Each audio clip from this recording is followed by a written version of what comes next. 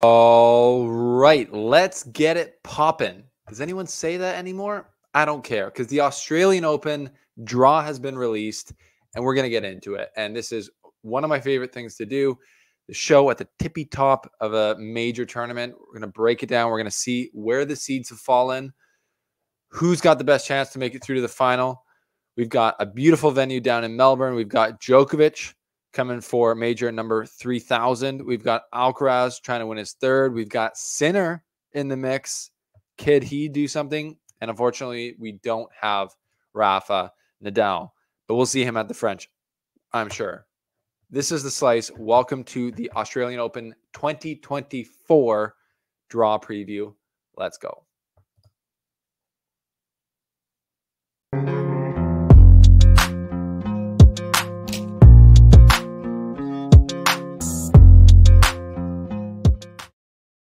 All right, welcome back to The Slice, you faithful people. Thanks for being here. We appreciate it. I hope all of your guys' years has started well, like mine has. I played tennis today and hockey. Very Canadian. I'm Canadian if you didn't know. And if it's your first time here, I appreciate you subscribing. New studies have been released that shows if you subscribe to The Slice on YouTube and follow me on Twitter, or the Slice on Twitter, you become a better tennis player. So I know that about 65% of you actually play tennis, and you guys could become better by subscribing. Appreciate your support. Let's get into it. The draw is out. We got it right here. And the seeds, this is always the big thing for us. Where did the seeds fall? We will look at that. I'm going to go spend more time today on the men's than the women's. I just did not have time with the way my life is going right now to get to the women's, but I will be looking through it as well in this video. Let's start with the men's, where the draws are sat. On the top, we've got Djokovic. So if the quarterfinal setup, as we always do, top 8 seeds, and then we'll break it down quarter by quarter, routes to the final: Djokovic, Alcaraz, Medvedev, Sinner, and the dark horses, and the round 1 crazy matches. We're going to break it all down. Starting with the quarterfinal setup, we've got Djokovic, Tsitsipas, 1 and 7 seed could play in the quarterfinals. Then we've got Sinner on the top as well with Djokovic, could play Rublev, number 5 seed, in the quarterfinals. So Sinner, Djokovic. Sinner and Djokovic obviously played a couple of matches at the end of last year at the ATP finals. Sinner winning 1 in the round robin, Djokovic winning the other one in the final. So that's, if that semifinal were to happen, that would obviously just be amazing and the best possible semifinal on the top half. Bottom half, we got Rune at the 8 seed, and Medvedev could play in the quarterfinals, the 3 seed. And then we've got Zverev could play Carlitos Alcaraz in the bottom quarter in the quarterfinals. So, yeah, that's pretty interesting to me. The top 4 guys who we talked about coming into this tournament and this season really are Djokovic, Alcaraz, Medvedev, and Sinner.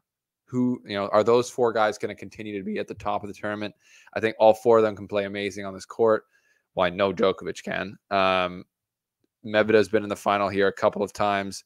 Alcaraz didn't play last year, and the year before that, he was not what he is now. So this is really his first real chance to show out in his professional career at the Australian Open, which is pretty amazing. I believe he lost to Berrettini in 2022. So, wow. Yeah, that's a lot of excitement to watch with Alcaraz here. And then we got Sinner, yeah, like I said, against Djokovic on the top. And Tsitsipas, Djokovic potential rematch of last year's final. So what do you guys think of the quarterfinals, how those are set up? To me, that's pretty interesting.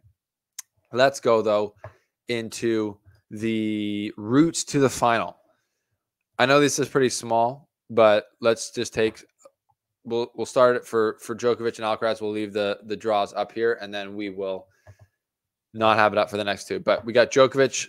He will play a qualifier in the first round, and then he'll play either Pullmans or Poprin, and 2 Aussies. Going to have the crowd against them. They have a history in Australia. We all know this. And then in the third round, he could play either Andy Murray, Thomas Etcheverry, or Gael Monfils. So a pretty wide range of players and different places in their career there. In the fourth round, he could play Ben Shelton, Hello, the phone. I'm answering the phone and I'm hanging it up. Ben Shelton or Adrian Manarino, the French ballet dancer, bald man, sophisticated monk. So those are two opposite ends of the spectrum, but fans will be looking for that Shelton Djokovic rematch after the sizzling drama at the U.S. Open. If you don't remember, Djokovic hung up the phone. That's all. That was not a close match. Maybe this one will be closer. Who knows? On the quick courts at the Australian Open with a serve like Shelton's, that's something at least.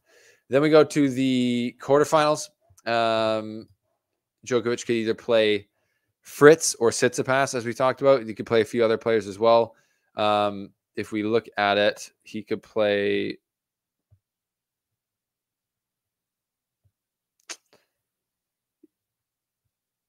Yeah, I mean, he could play Cerundolo's in there, the 22nd seed. Lorenzo Musetti, the 25th seed. Tsitsipas, the 7th seed, who's playing Berrettini in the first round. I mean, that's just an insane first round matches, which we'll get to. I jumped the gun. So then Djokovic could play, if he gets through Fritz or Tsitsipas, he could play Sinner then. That's the big matchup. Or Rublev. And then in the final, either Alcaraz or Medvedev or some other Cinderella run that would be happening at that point. Let's go to Alcaraz now on the bottom. He'll play Frenchman Richard Gasquet in the first round, and then either Dan Evans or Lorenzo Sonego in the next round. Those are two pretty tricky players. If Alcaraz is at full flight, though, really, I don't think either of them have the game to hang with him anymore.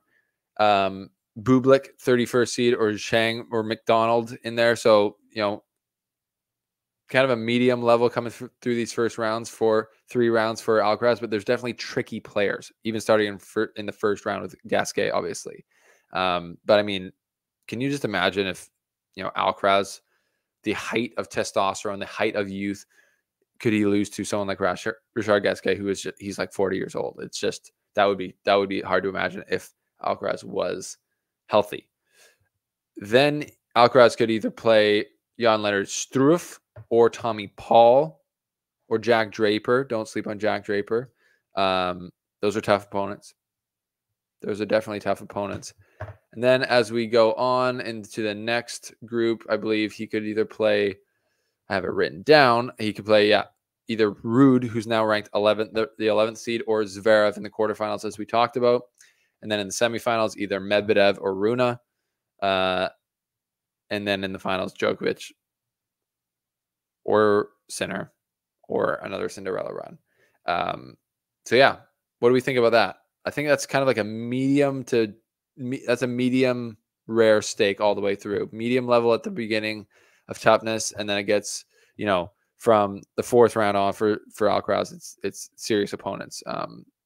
But it's to me, it's always up to Alcaraz. It's really up to Alcaraz, except for Medvedev and Djokovic and Sinner. When we've seen him play his best, he's really untouchable, it seems like, for most of the tour. And then if he's not, then it's open season a little bit. So there's a bit more of a swing there than you would like to see if you were his coach, I think. But I mean, we'll see. We still have such a small sample size that it's really hard to tell. Now let's go through the Sinner Medvedev quarter. So Sinner could play or will play Botic van de Zandschulp in the first round, and then Pablo Kachin, and then either Sebastian Baez or JJ Wolf, and then Kachanov or Tiafoe. So that beginning to me is Botic van de Zandschulp can be tricky. Kachin should be fine. Baez, Wolf should be fine also. Kachanov, Tiafoe gets obviously more difficult there. Depending on how those guys play, that can obviously be harder called. Kachanov, has played good tennis in the last couple of years. De Minaur or Rublev in the quarterfinal there. He can hit bigger than both those guys, but obviously Rublev is great, and De Minaur with the home crowd, with the way he's feeling, he beat Djokovic already this year. That is potentially a tough quarterfinal. And then Djokovic or Tsitsipas. Djokovic obviously being the ultimate test on this court, and the match we would love to see. What do you guys think? I think that's a fairly easier draw to, out of I don't know. It's hard to say. Like Djokovic's first 4 rounds are fairly easy. even the quarterfinals, he owns both those guys, Fritz and Tsitsipas. So really, the semifinals, Sinner could play, could cause him issues for sure. Obviously, with the way he's played, they're pretty close there. And then I don't think Rublev really is. So to me, Djokovic has a fairly nice draw so far. Sinner is nice as well. Alcaraz a little bit tougher, but really these four have separated themselves so much. I'm not really saying any are super, super tough.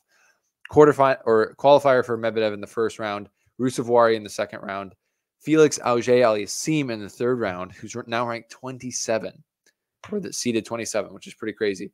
And then either Alejandro Davidovich Fokina or Dimitrov, who's been playing great, Hurkacz or Rune in the quarterfinals, Alcaraz Zverev in the semifinals, and then Djokovic or Sinner in the final. So that's actually, to me, the toughest route of the four of the four. You got FAA Felix Auger-Aliassime in the third round, who he played in the quarterfinals or semifinals in 2021. I forget, but Felix, obviously, we know he's got top 10 talent for sure. He's been there. He's been in the ATP finals before. So that's a pretty tricky player to play in the third round, if you ask me. So who's coming out of there? Who has the hardest draw? I think Alcaraz has an okay draw. I think Djokovic has an okay draw. He's smiling. The question will be, how's his wrist? Obviously, back at the ATP or the United Cup, he was having wrist issues. Have those healed. You're hitting. The thing is, you're still hitting almost every day leading up to tournaments after an injury like this. So I don't know. Like, your wrist isn't obviously, your forearm is an important part of the game. I don't even need to say that. And has he taken a few days off? I don't know. And unfortunately, again, Rafa will not be at the Australian Open with an injury. An injury sustained at the Brisbane International will force Rafa Nadal to miss the Australian Open. Yeah. I'm trying to see. I forget exactly what happened, but he said, his body isn't ready to come back. It's just they say a torn hip muscle is what happened for him, and the man just obviously can't catch a break.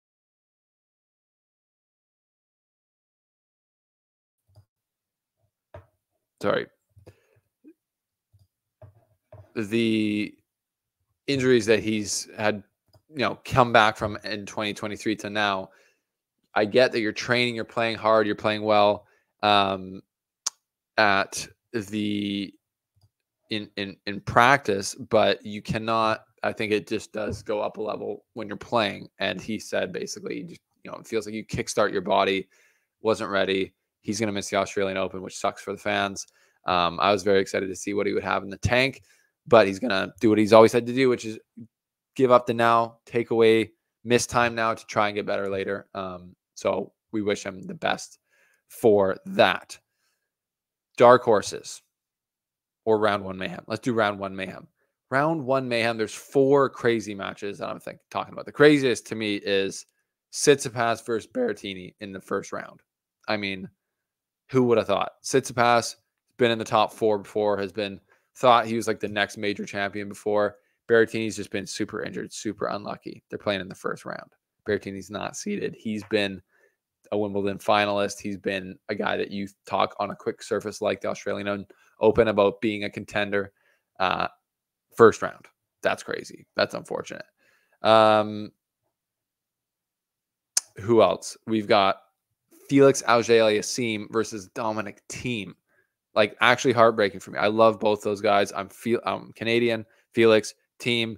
I would love him to get back there. 2020 Australian Open. He's playing in the final against Djokovic. Just craziness, or at least I think it was. Yeah. It was 2020, and now he's struggling, and he's still been struggling. He's struggled for a long time now to get back to where he was, which might not ever happen. And then there's 2 more that are like great matches. Seibold Wild versus Rublev. That could be fiery, of course. Both are, potentially violent, very animated people. And then we got Raonic, Canadian, versus De Minaur. Dark horses for me. Grigor Dimitrov is top of my list for dark horses. He won in Brisbane. He made the final of Paris-Bercy, and he's just playing great tennis again. So I hope that he can keep that up in this 5-set format. But yeah, he's a dark horse to contend. Again, I don't think anyone outside of these top 4 guys will win the tournament. It would really shock me if it wasn't Djokovic or Alcaraz.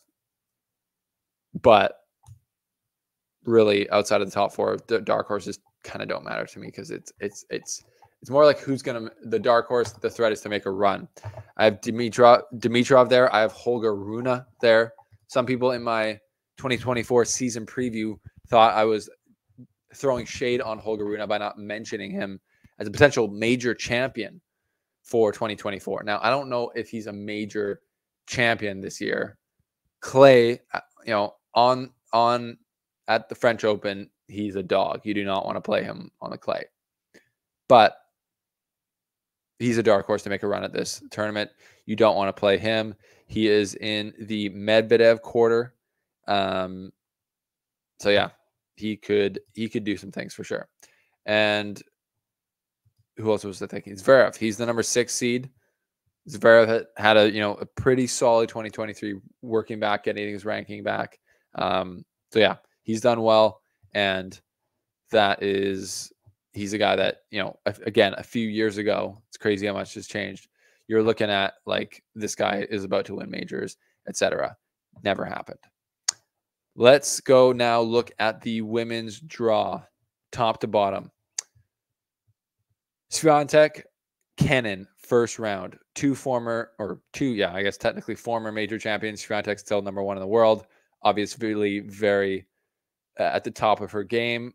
Versus Kenin, that's super interesting in the first round. Another super interesting first round. Danielle Collins versus Angelique Kerber. Former multiple-time major champion, and Collins, former top player.